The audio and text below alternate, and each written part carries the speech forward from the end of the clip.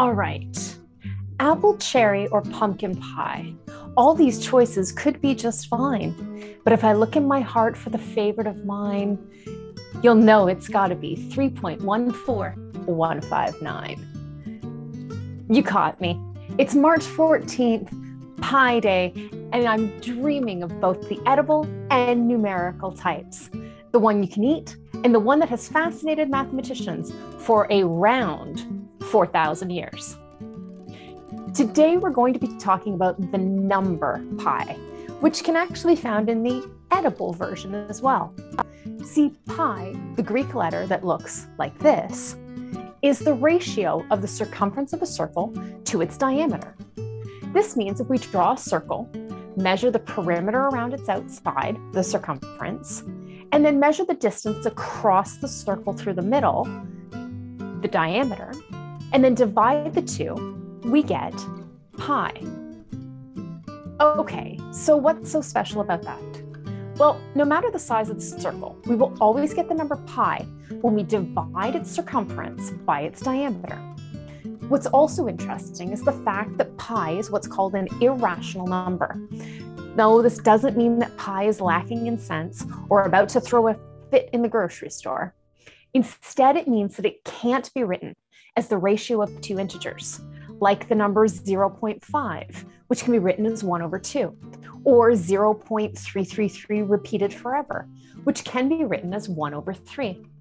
Pi never repeats, and it doesn't ever end. These features are what makes it an irrational number.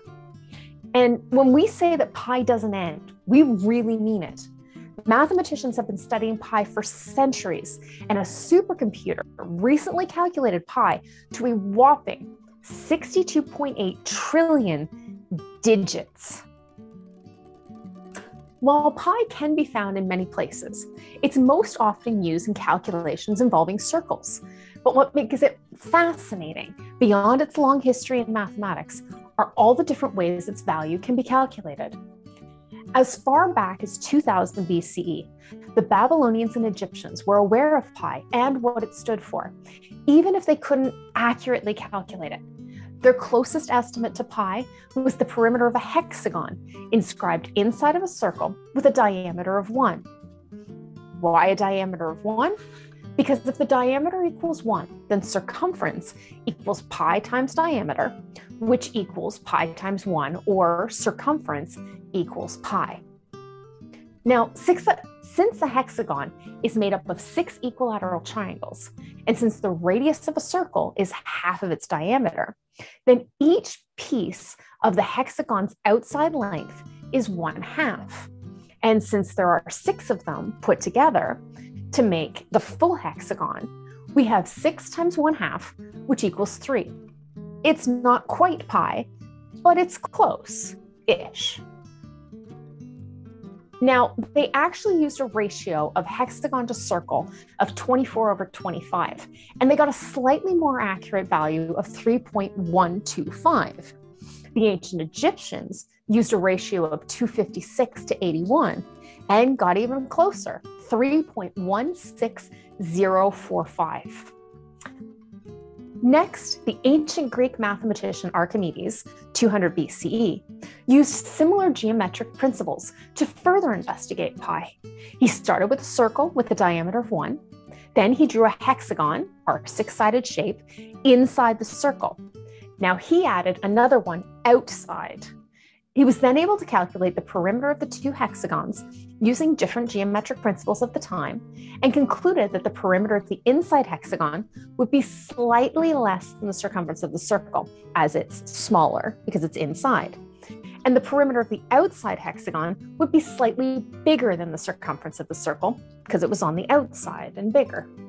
So the circumference of the circle had to be somewhere between the 2 hexagons. He could then estimate what the value of pi was, meaning the circumference of the circle divided by its diameter. In order to be more accurate, he used shapes with more and more sides, 12, then 24, then 48, and finally 96. And he got closer and closer to the shape of a circle. He actually got pretty close too to the value of pi with 3.1418. But up until about the 1300s, the closest people could get was about 7 decimal places. Then, in 14th century India, Madhava used the known starting point of pi, 3.1415927, and tried a similar type of method to Archimedes by going above and below what he knew in order to find a more accurate representation of pi. He used some geometric principles, but he approached it using an infinite series of numbers. Specifically, he used this infinite series. He started at 4, a number above pi, and then added and subtracted fractions where the denominators were odd numbers. Going above and below, adding and subtracting, he was able to calculate pi to a much, much closer value, accurate to 11 decimal places. Of course, supercomputers can now find pi to 62.8 trillion digits, which is what is fascinating about pi. It's not so much in its value as in the challenge it provides in calculating it more and more accurately using different and faster methods. Plus, there's always the fascination of pi as a never-ending, non-repeating number. There are a ton of websites out there where you can have fun with pi, including one where you can find your birthday and its digits. And you can also see pi written out to 1 million digits, though be ready for a lot of scrolling. And remember, the largest value of pi currently is 62.8 trillion digits, which is 1 million times bigger than 1 million, or 1 with 12 zeros after it instead of 1 with 6 zeros after it. So if you were to try and count the current accurate value of pi, and you started at the very beginning of the universe, counting 1 number per second, you still wouldn't be done by now. Pi is also special because it's found wherever you find a circle or wherever science is explaining waves. It's even encoded right into our very DNA and patterns of life around us, including how an animal spots or patterns in their code are defined. One last reason why pi is so great is because it's also included in what's known as the most beautiful equation in math. So no matter what type of pie you love, the kind you calculate or the kind you eat, there's no question that the number pi is the most versatile and well-respected one of them all. Plus, unlike pumpkin pie at Thanksgiving, you'll never have to worry about it running out.